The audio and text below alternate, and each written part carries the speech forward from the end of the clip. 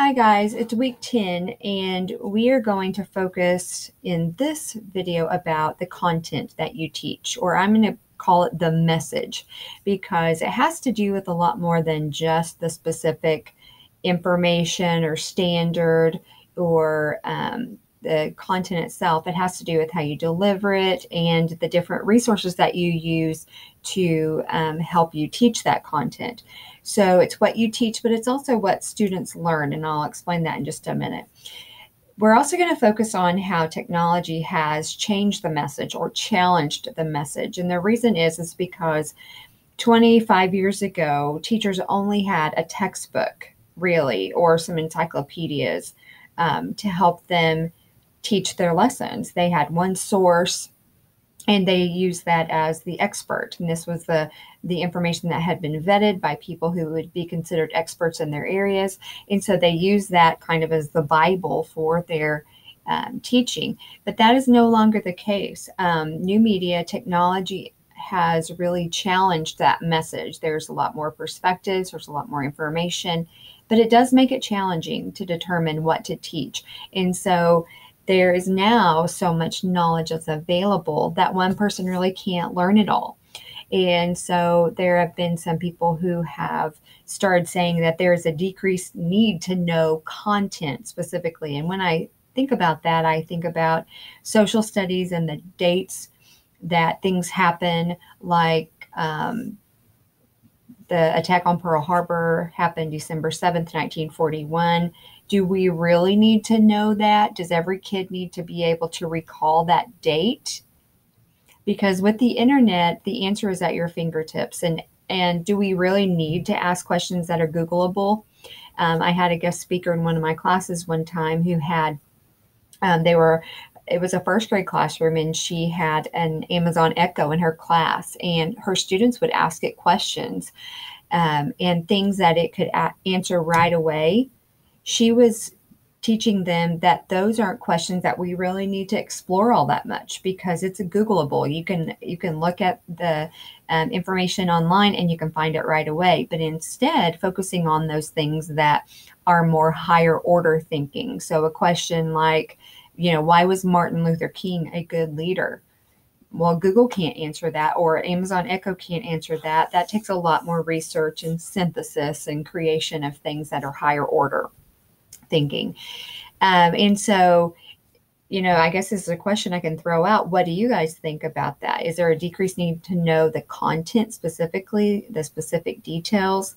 And a lot of employees or employers are relying on that just-in-time training to get their employees up to speed. So instead of that cold storage training, like I know how to do this and how to do that, or I know these details, it's I'm going to train you right when you need it. And so the P21, that's the Partnership for 21st Century Learning, and they say that there's an increased need to know process skills. So how do I find the information that I need? How can I tell that that information is credible? How can I do the things that I need to do, or interact with people, those social skills as well? And so that is what those organizations are saying about the message or the content that we teach our students. And so here are some issues created. I already said this, the ever-growing size of the message, the content, there's too much. So we have to make some decisions about what are the most important things to teach our students. Now, the Missouri Learning Standards do that somewhat, but as a teacher, you still make decisions about what you teach and how you teach it. The other one, this one's interesting. The content issue created by new media could be that there is a hidden message. And so students need to be able to recognize bias. So whenever they're viewing a video online, they need to know who it was created by, what organization is behind it, because there's a lot of times a hidden bias or a hidden message that these organizations are trying to put out to people who are viewing their content. Another issue could be, and this sounds a little bit counterintuitive based on what I said earlier about how big the message is growing to be, the size of it, but we tend to make it to focus on things that we really know and that we really think are important, but that makes the message too narrow or prescribed. If you only look at the curriculum that your school has, or you only look at a specific textbook, or you feel overwhelmed by the amount of information that's out there, you might be tempted to make the message too narrow, address a lot of different themes, but maybe only making it too narrow and very short-sighted. Or another thing could be that the way that we handle the content is not ethical, which means, and we've already talked about this in weeks prior to this, is that you need to make sure that you're handling other people's information or the message, the content that you deliver to your class with integrity by abiding by content or by copyright laws. But what's really exciting and interesting is that new media really helps increase the opportunities for new forms of news, but it also makes us need to teach our students about how to handle those or how to determine whether they are viable pieces of information. Just like you're doing right now, you're creating your portfolio on Weebly through your website. And it's exciting because it makes it possible for anyone to contribute to the news. Anybody can write about anything that they're wanting to do and put it out there for free, basically. And so that makes it really exciting, but it also makes it to where you have to really think about what you're writing, make sure it's truthful, make sure you are giving attribution, citing things that are from other people and all of those things. And when you have your students do it, they need to do that as well. RSS feeds and apps help you have different content, specific content delivered to you. But this can also limit your view to where you're not taking everything into consideration. And the other thing that new media does is that it helps people to discuss and respond, collaborate. It gives different perspectives for the same information and makes people really think about it if you take the time. There was a group out of Connecticut called the New Literacies Research Team that did some research on what really are the new literacies of the internet. In other words, how can I develop these skills in order to find the best information, and in order for my research to be profitable online, the time that I spend to be really helpful.